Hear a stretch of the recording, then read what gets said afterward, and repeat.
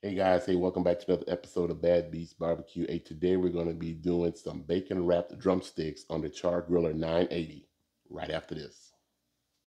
He's a bad beast on that barbecue, on the grill or the smoker. He knows just what to do. He's a bad beast on that barbecue. All right, guys, so like I mentioned before, we're going to be doing some bacon wrapped drumsticks. Now, we're not going to be making lollipops today, although you could turn this recipe into lollipops if you wanted to, but we're going to just be doing some simple bacon wrapped drumsticks today, okay? And we're going to be seasoning them with Postal Barbecue's ChikNRub, okay? My friend Jabin Postal from Canada, the gentleman who created Postal Barbecue, has 3 rubs out there, and he sent me the rubs to try out. So we're going to be trying out the ChikNRub today, and we're going to check it out with a little bacon wrapped drumstick, okay? So come on, we're going to bring you closer, and we'll go ahead and prep this chicken right quick, and we're going to get them on the Char-Griller 980 today. All right, guys, so the first thing we want to do is we want to remove the skin from the drumsticks. I've already prepped 5 of them. This is the last one. So you want to loosen up the skin as much as possible around the top.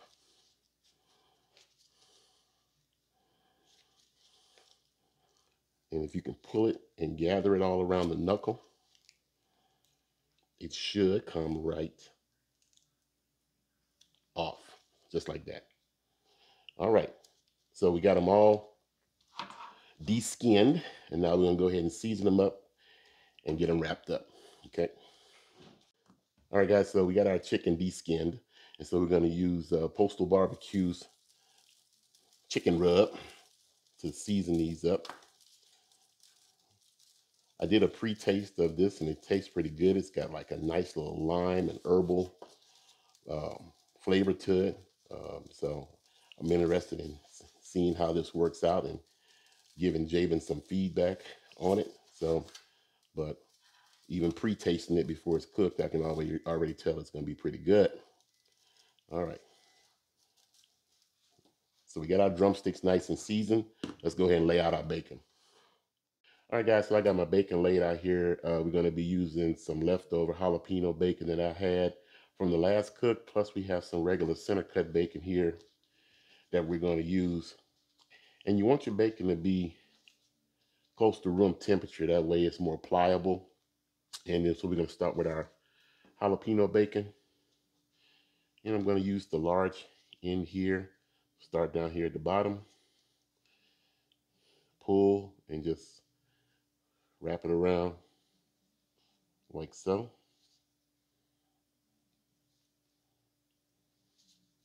And voila. And that's enough bacon. You don't want to overload it. So we'll go ahead and do another one.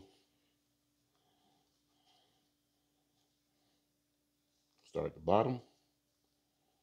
Come around. And that's why you want your bacon at room temperature, because it's more pliable and stretchable. And it will stick better to your drumstick. Okay. So we're going to go ahead and finish these up. We have the Char-Griller outside warming up right now. So we're going to cook these at 250 degrees. We're going to put a little cherry wood in the Char-Griller. It's really windy outside, so I can't record outside today. So we'll just show you us putting it on the Char-Griller. And these pieces of bacon here are a little short, so I may be resigned to put 2 pieces of bacon with the center cut bacon, but hey, you can never have too much bacon, right? All right, we'll finish these up and then we'll get them on the Char-Griller. All right, so we got our temperature up. I'm gonna go ahead and get these bad boys on our greased rack.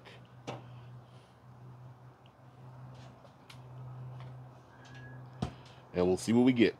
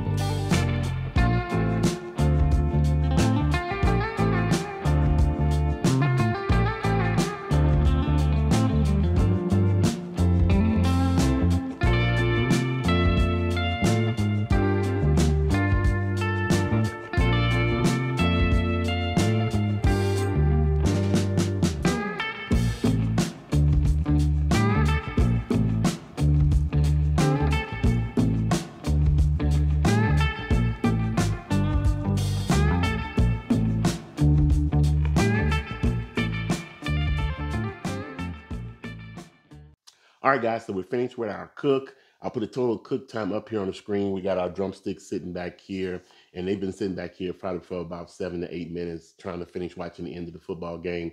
But we're going to go ahead and have our taste test now. As you saw, we used Postal Barbecue's ChikNRub seasoning on the drumsticks themselves. We didn't put any additional seasoning on the bacon. And then we brushed all of the drumsticks at the end with Blazin Boar barbecue sauce. Let's go ahead and have a taste.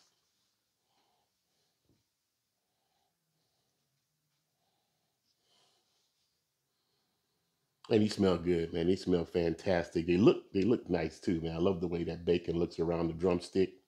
All right, let's see what we got here.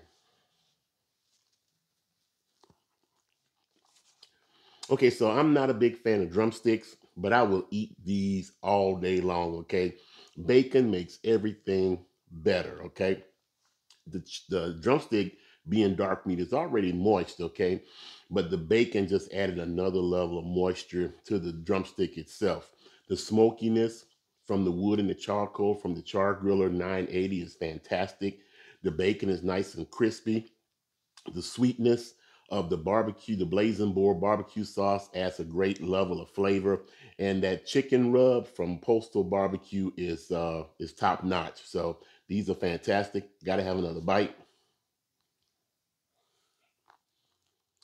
Oh yeah, these would be great party favorites, man. When you're having a little get together. Like I said, I'm not a big fan of drumsticks, but these are fantastic, okay? Like I said, bacon makes everything better. Okay. Well, that's about all we have time for today. Hey, I want to thank Jabin from Postal Barbecue for sending us his rubs. So far, they are fantastic. I love the kind of the lime citrusy flavor in some of his rubs. So it tastes very good. It gives a extra dimension to his rubs, okay? So, and that's it. If you're interested in getting the Char-Griller, man, hey, check it out. I have loved that ever since I got it for a present from the wife. That's one of my favorite grills. Like I said, charcoal and wood flavor with the control of a pellet smoker. You cannot go wrong with that, okay? Well, that's it. Like we always say, where there's smoke, there's fire. If it's fire, then damn it, there just might be a barbecue there. Hey, if you're not subscribed, hey, consider subscribing to the channel and hit like for this video if you like what we did here. It'll definitely help us out. And as always, guys, hey, we'll see you guys around the smoke.